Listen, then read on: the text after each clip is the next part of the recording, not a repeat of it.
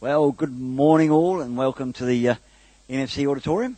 Matt Wilcox is our first presenter of the day. Discarding data. I think I do that sort of pretty automatically without even actually trying, so it'll be good to hear something about it. Thanks, Matt. Thank you. Welcome to the fun and profit session. I'm going to be talking more about fun, and Leslie's talk, who's up next, will be covering the fun bits a bit more thoroughly than I am, I think. So, as my introduction just said, a lot of us discard data on a fairly regular basis. Some of us don't. One of my colleagues says he never deletes an email. I said, not even spam. He said, well, I filter my spam. I said, that's deleting email. He said, well, anyway. But the steady state disk is full, and this has been true for the last 40 years or so. Disks are now getting larger, faster enough that some people say, well, I just buy a new laptop when my hard drive fills up, and it's got a larger hard disk in it.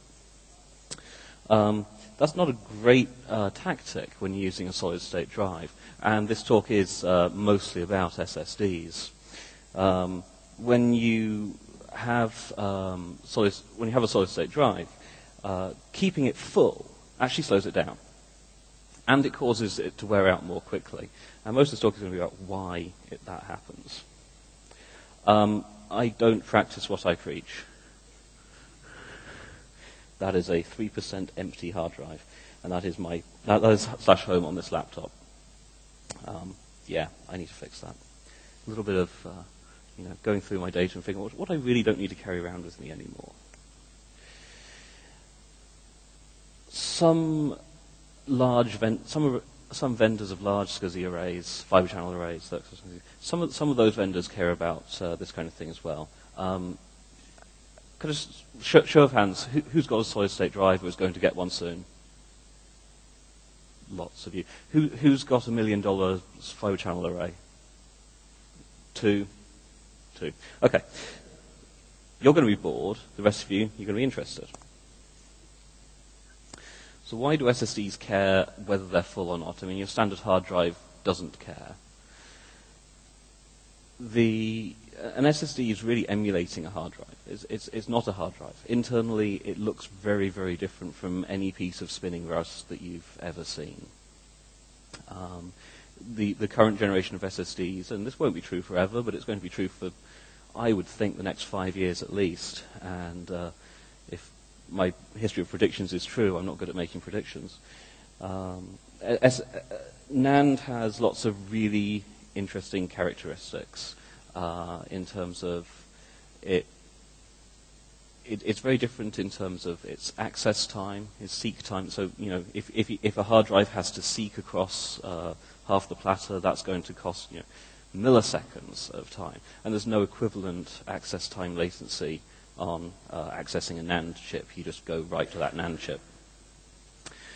But one advantage of spinning Rust is that when you want to overwrite a sector, you go and overwrite a sector. NAND doesn't let you do that. If you want to write to a block of NAND that you've written to before, you have to erase it first. And for that reason, what people do is they put a remapping layer between what appears to be the hard drive and the NAND chips themselves. So when you write to block 5, and then you write something else to block 5, that doesn't get written to the same NAND chip that you wrote to earlier. It gets written somewhere completely different, and the drive keeps a mapping, knowing that block 5 is now NAND block 97 instead of NAND block 63 that it was the first time you wrote to NAND block 5, to the SSD block 5.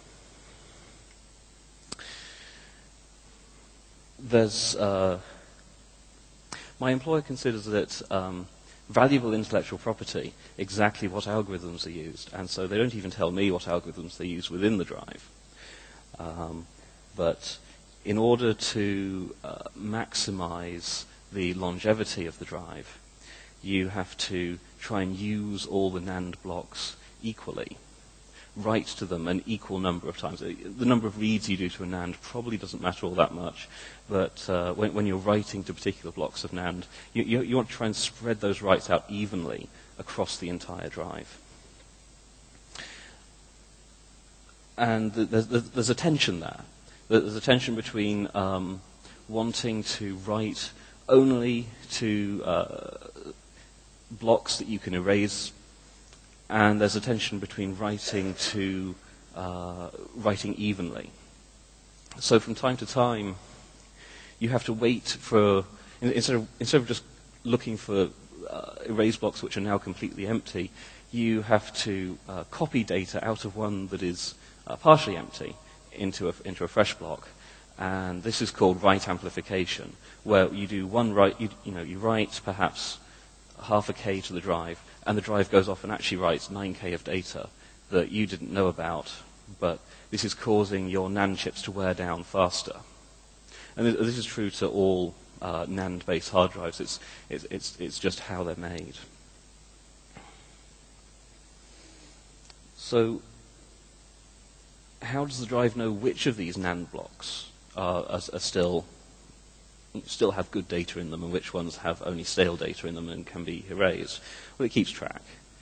But the only way that we have of telling the drive which blocks aren't used anymore is by overwriting them.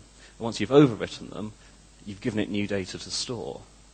So there isn't a way to say, oh, yeah, I just deleted this 1.1 gigabyte file that was a half-hour episode of The Simpsons. The drive still thinks all those data blocks are in use because the operating system hasn't told it, hey, those blocks aren't in use anymore. Because there isn't a way. Until trim. ACS2 is the name of the standard that comes out of the T13 committee who specify serial ATA, and they used to specify parallel ATA, but I think they've pretty much stopped work on that. So they came up with this command called dataset management, and it has a sub-function called trim. So everyone talks about a trim command. It's slightly inappropriate. It's not the official standard body specified thing, but everyone just calls it the trim command because it is. In a single trim command, you can tell it about 4 million different ranges, and in each range you can tell it up to 64K. So you can, with a single command, you can tell the drive to forget about a huge amount of data. So, problem solved. And yeah, that's 15 minutes. Perhaps I should, get on with the rest of my slides. So what are the problems with trim? Well, the ATA standards body did not specify what the appropriate response was from the drive if you read a trimmed sector. And you can see how they made this mistake. You're basically breaking your promise to the drive. You're telling the drive, I don't care what's in this block. I will never read it again. Get rid of it. And then you're going back and saying, oh, yeah, what's in that block? So some drives will return the old contents, what used to be in that sector. Some drives return zeros. Some drives will return completely random data. They aren't permitted to return data that was written to a different sector. That would be a bug. That would be a security hole. That would be pretty horrible. The best bit is that some drives will do each of these different things depending on exactly which block it was that you sent the trim down for. And some drives will change their answer over time. And if you're doing RAID 5 and you've calculated your parity over this data block, and then it changes, your parity, you've just lost data. I mean, the controller's just going to say, it's gone. The ATA committee did realize they'd made a mistake, and they have since expanded. They've added some little bits here and there that allow the drive to say, I return zeros, and I promise I will never change the result after you've read it. So things have got a little better, but there's an awful lot of drives from cheaper manufacturers who do not set these bits, and so they're not good for using in RAID arrays.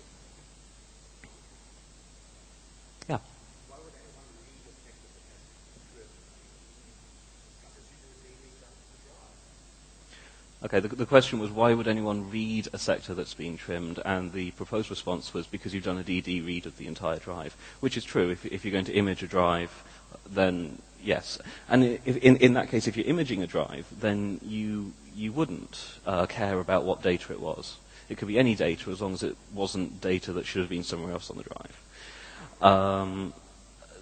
RAID 5 is a great example of somewhere where you might, if you aren't trimming an entire RAID stripe at once, then you would want to calculate parity over that block. So you need it to be deterministic.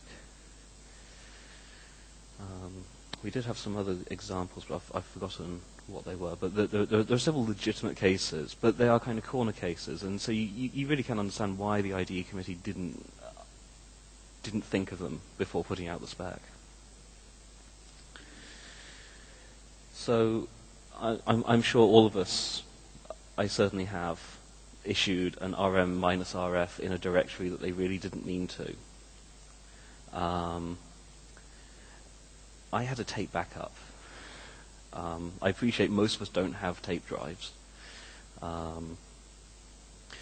So a lot of people, when they do that kind of thing, reach for the power, pull the power as quickly as possible, hope that they can use some kind of drive recovery program to get their file system back.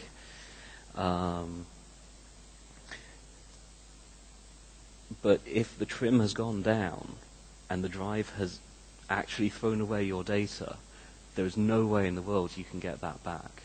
You don't even know, even if you pull the drive apart and look at the NAND chips with an electron microscope, you're still not going to know what the mapping was. You know you wanted sector 208, but you have no idea which NAND block that's in, because the drive won't tell you. So, but maybe this isn't a huge problem. I mean, ext3 already makes underdeletes really, really hard, because what ext3 does, what x2 did, was simply null out the inode entry, and so you could go looking for bits of the file that you knew had certain signatures.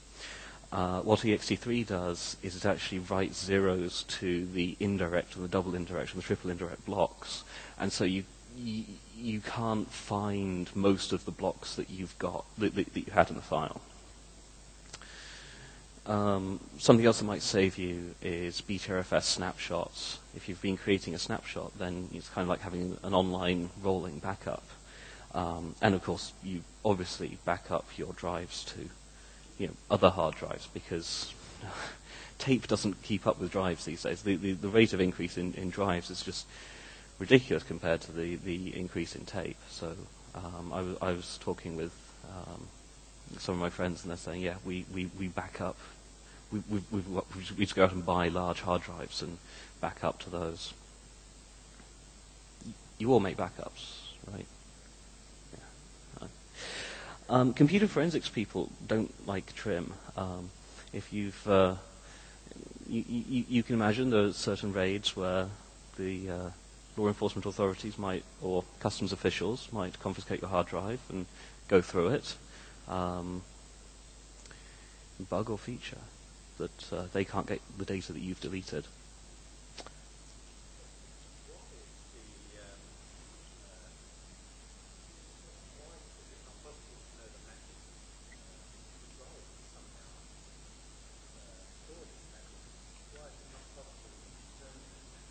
Okay, the question was, why is it not possible to determine what the mapping was between the drive sectors and the NAND blocks? Because obviously the drive does know. I mean, if you pull the power on the drive and plug it back in, the drive actually does a reconstruction and figures out where all the blocks on it are. So the drive does know. There isn't a way, there is no specified way to get what the current mappings are from the drive. I don't even know if there is an unspecified way. If there's something, maybe there's a magic command that might get it to tell you what that current mapping is. You would have to know an awful lot about how that generation of drive works internally, because it can change from firmware revision to firmware revision.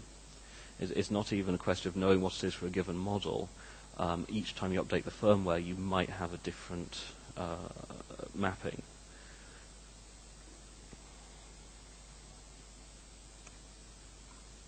One final problem with trim, and this one I actually care about, is that trim can be rather slow. And there's two reasons for this. One is that the ATA specification defines different classes of commands. So we had PIO commands, and then we had DMA commands, because programmed I/O is quite kind of slow. And then there were first-party DMA commands, and just on and on, different revisions of the spec covering up these this completely crap interface that was inherited, all the way from the mid-1980s. These commands still exist in the modern serial ATA standard of today, and drives are actually supposed to respond to them. The latest set of commands are called NCQ, Native Command Queuing. And the big advantage of NCQ is it does what SCSI's been doing for 2 decades, which is lets the drive have more than one command to do at once. And this was a bit of a win back when we had rotating media, because you could give the drive, say, 4 commands at once, and the drive would figure out what the optimum motion was for the drive head, so that it could service those 4 commands, so that the commands might come back completed in a different order from the order you sent them down. And that was okay. That was cool. We understood how to do that. ATA came up with this innovation about 5 years ago. But for some reason, and I'm not quite sure what it was, when they specified this dataset management command, or trim, they specified it as a DMA command rather than NCQ command.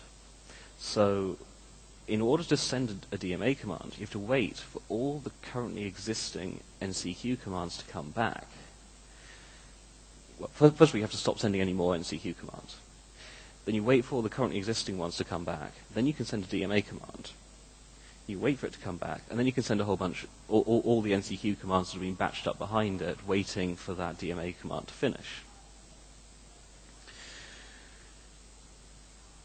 The other problem is that the drive has to record the information.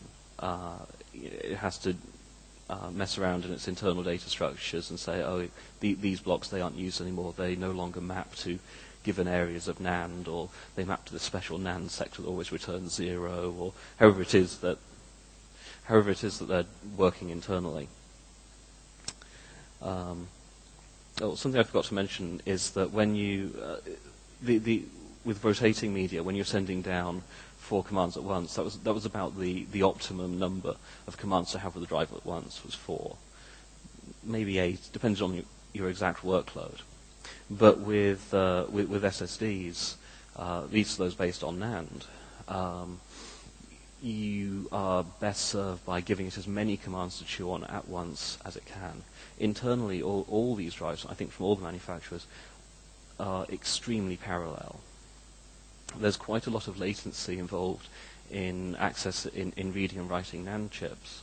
So if you can overlap these operations, which you can because each NAND chip is on a separate channel and is completely independent of each other, if the drive's got a lot of work to do, you can get a lot more work done in a given period of time than if you just sent them one at a time.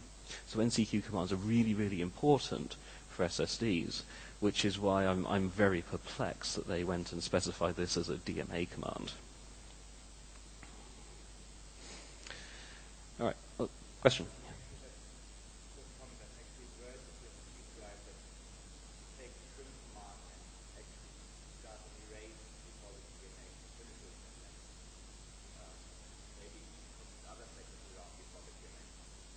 Yeah, the comment was made that this performance problem can be a whole lot worse on the cheaper drives because the most naive implementation you can think of for trim is that you actually do the NAND erase, which can take a very long time, before you return and say, yes, I did that command. Yes, buying cheap SSDs means you don't value your time or your data because they lose data. Yeah. Buy an expensive drive, like from some company.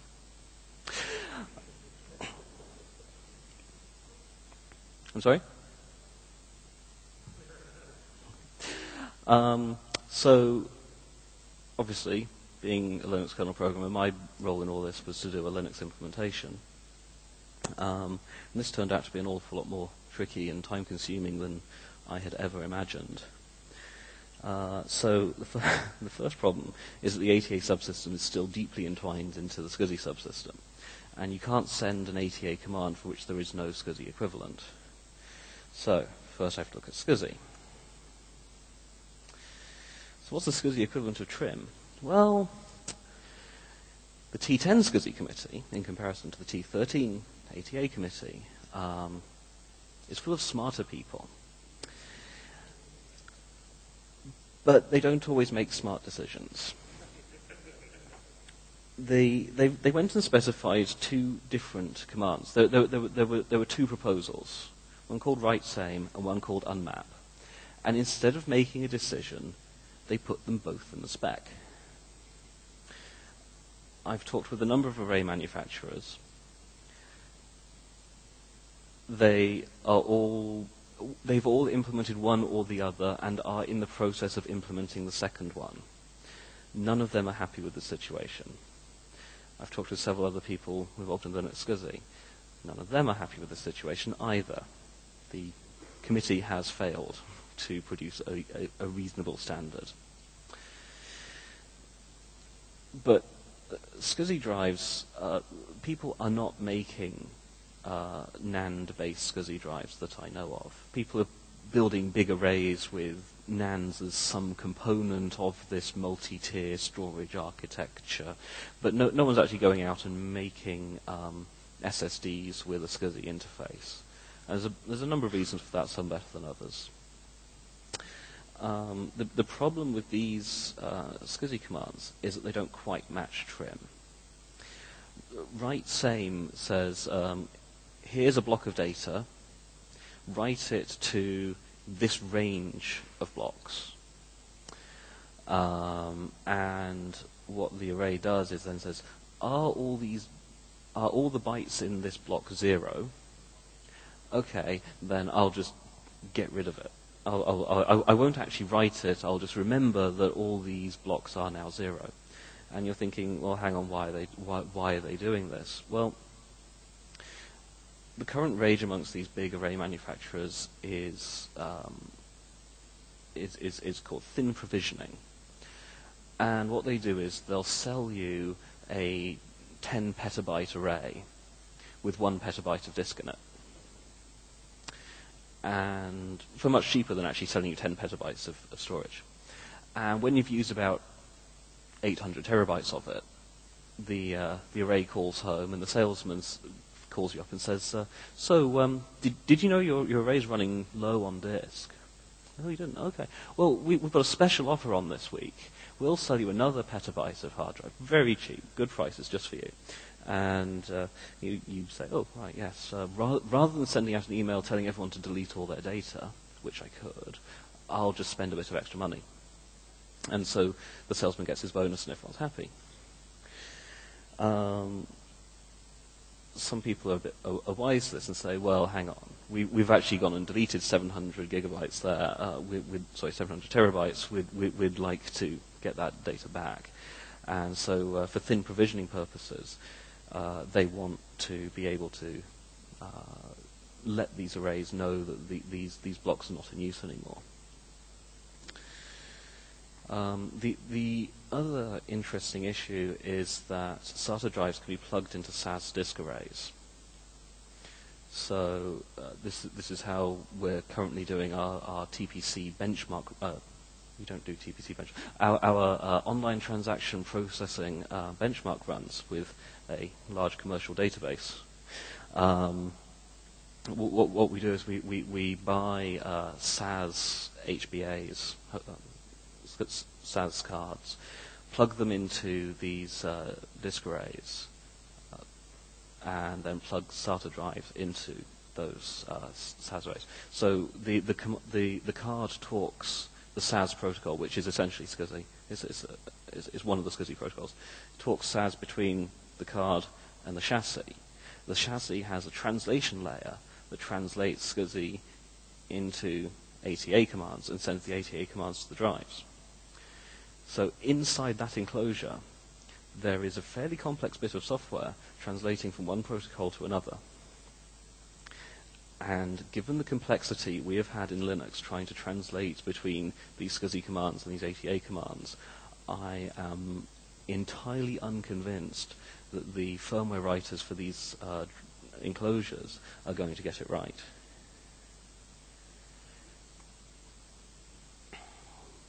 So back to the Linux implementation.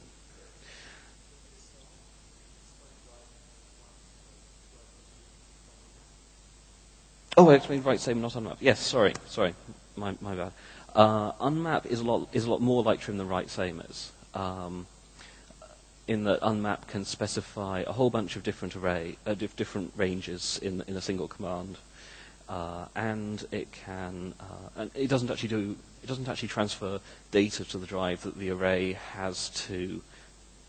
Excuse me, that the array has to check is all zeros or not.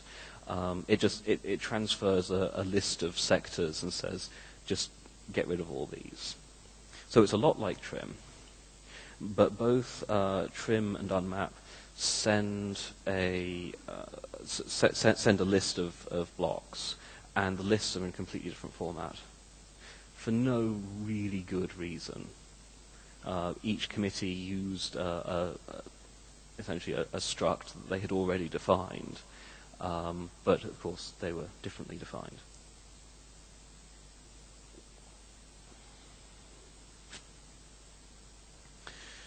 So in the Linux implementation, we started out, and a lot of this work was done by my good friend and colleague Dave Woodhouse.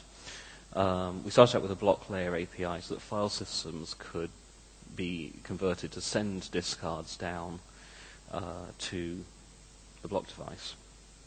And we also added an IOCTL so that userspace could submit discards. And this was mostly for testing purposes.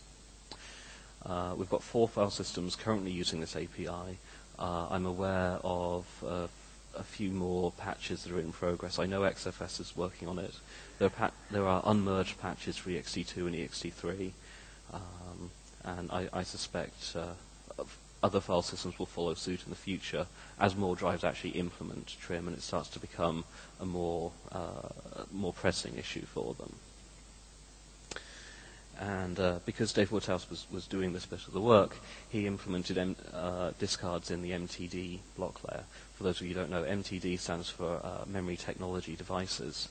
It's basically how Linux implements support for flash chips natively. Rather than having flash chips hidden behind an ATA controller, on some systems, like the OLPC, I think, the NAND chips are basically accessible directly by Linux. So SD, which is the SCSI driver, translates discard commands coming down from the file system into this write same command. That work was actually done by Christoph Hellwig. libata translates that write same command into a trim command. And we're done.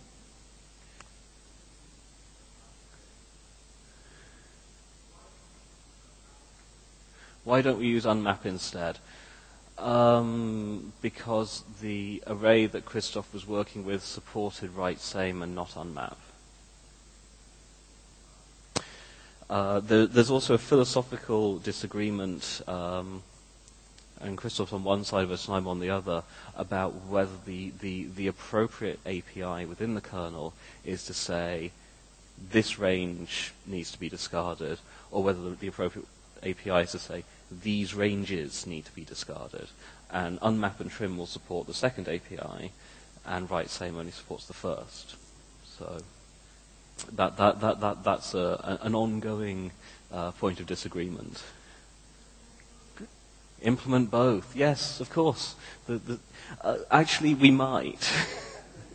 one of the options we're looking at is to have a three-way choice to say, well, what kind of device are we sending this command to? Does it support unmap? Does it support write same? Does it support trim? And construct the appropriate command and send that down, rather than translating it in the ATA layer. Yeah, it may just work out that we have to do it that way. Could we put back a slide for 10 seconds of frantic scribbling? Oh, sorry. Thank you.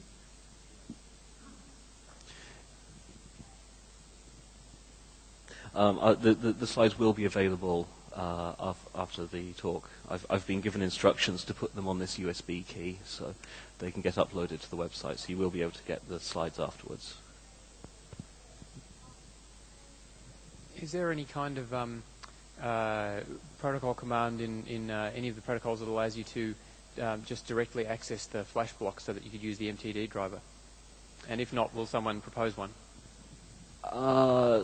That's kind of out of scope for this talk.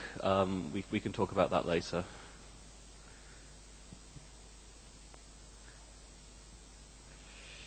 Okay, so I've implemented it, and that's good.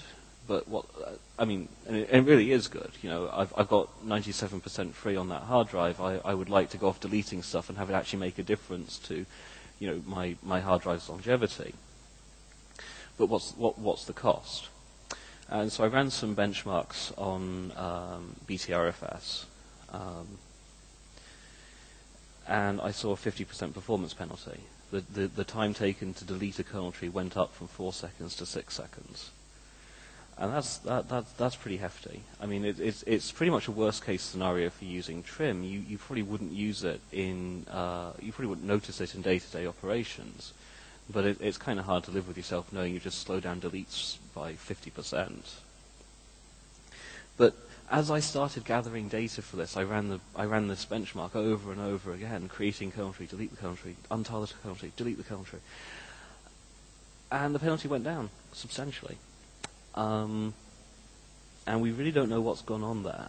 It could be a BTRFS thing. The BTRFS is now issuing its discards differently, or issuing fewer discards, because we tried doing this using ext4 and didn't see this 50% to 10% discrepancy.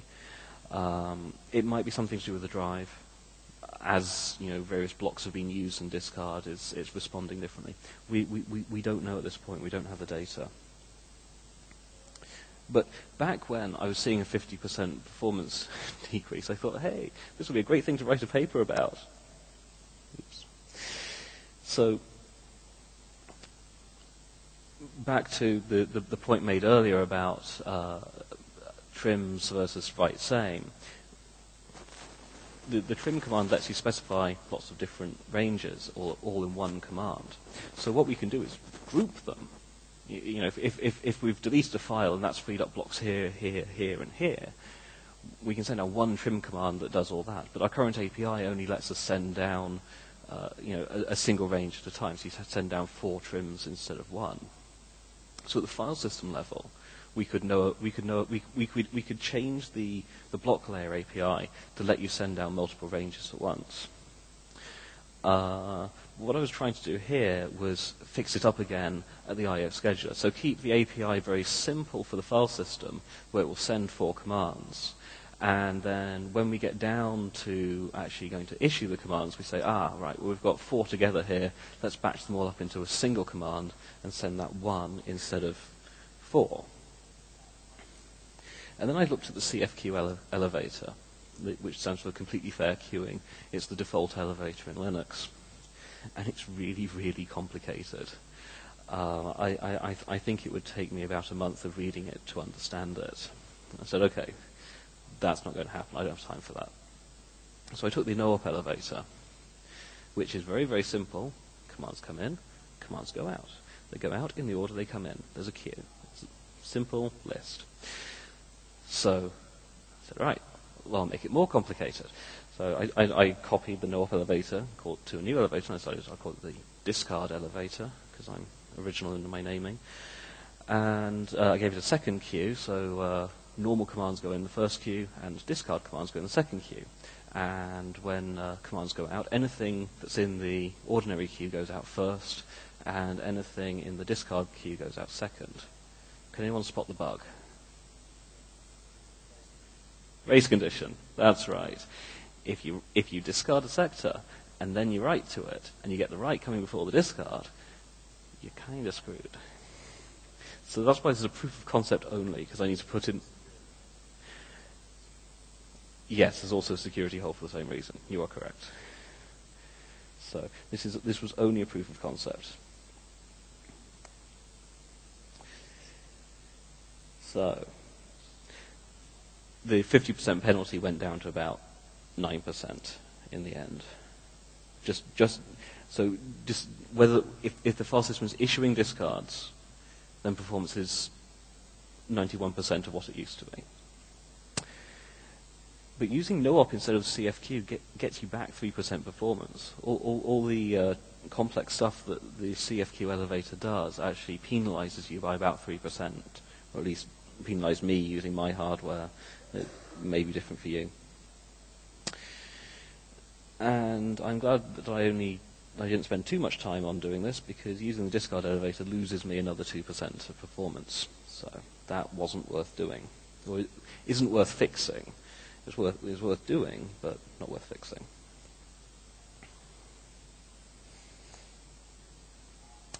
So there's a lot more work that can be done here. I haven't yet tried to merge multiple discards into a single trim. Another possibility is saying, well, trims are slow, and it doesn't really matter if there's a couple of kilobytes here and a couple of kilobytes there that gets trimmed. We'll just ignore the fact that these trims have been sent by the file system, and pretend that they were never sent. Trim is only a performance optimization. It's not guaranteed to write to these sectors. A third possibility is to stop the file systems doing discard at all. It's entirely legitimate to have like a background scrubbing task that goes through looking for large ranges that aren't actually in use anymore, and send down trims for those ranges. That's an entirely reasonable way to approach it, and we haven't even tried that. And of course, if I continue this work, if I continue with this I/O elevator, I need to ensure that writes don't pass discards. That's the end of my talk. Any more questions? There's one up at the back there.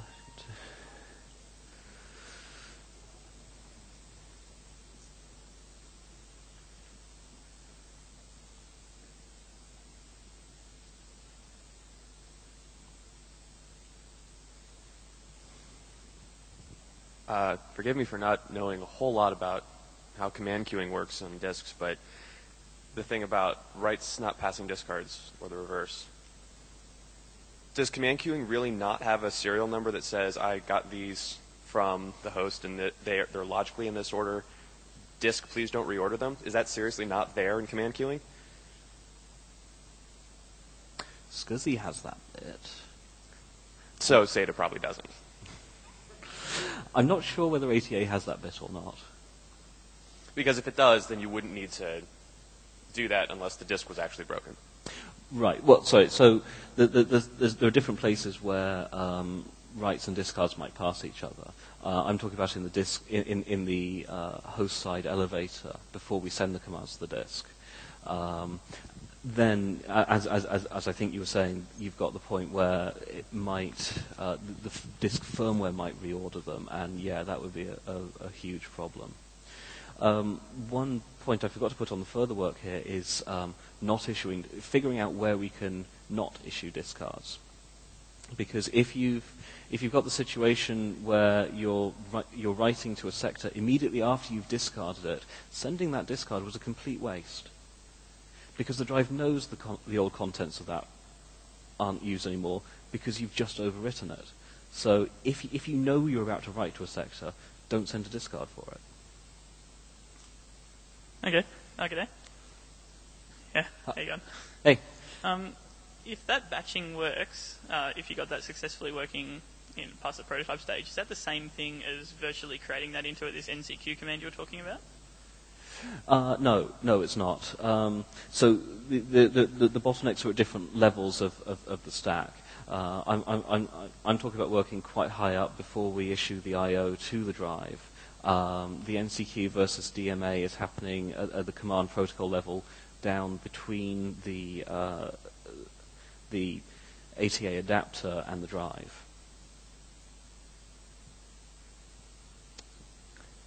G'day. Just wondering if, you're looking at merging multiple disk cards. Just wondering if you can say, if the I/O scheduler has no writes anymore in it, then it's safe to send on a trim, because at that point, the drive is presumably not going to organise discards before writes. Yeah. Or if it does, then it's optimising anyway, so that's okay. But you're not having to scan through the I/O scheduler and reorder things yourself. Yeah.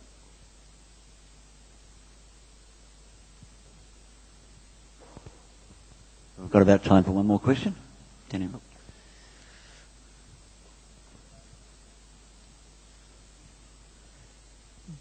The whole reordering of discards is just kind of odd. Would adding a richer VFS API to Linux help, in that instead of RM actually being a loop that issues 1 million or 100,000 deletes and then unlinks and everything, would having RF be able to go unlink recursive, which in the kernel could coalesce into a giant Hydra of a trim?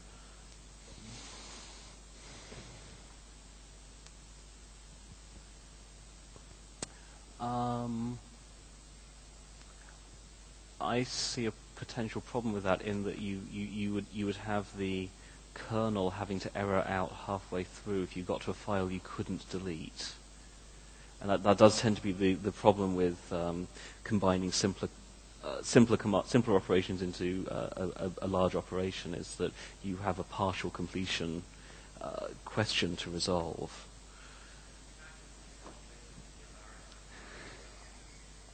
And you can't hit Control-C when you do RM minus RF star. Absolutely. And thank you very much to Matt. Well done. Yes. Thank you.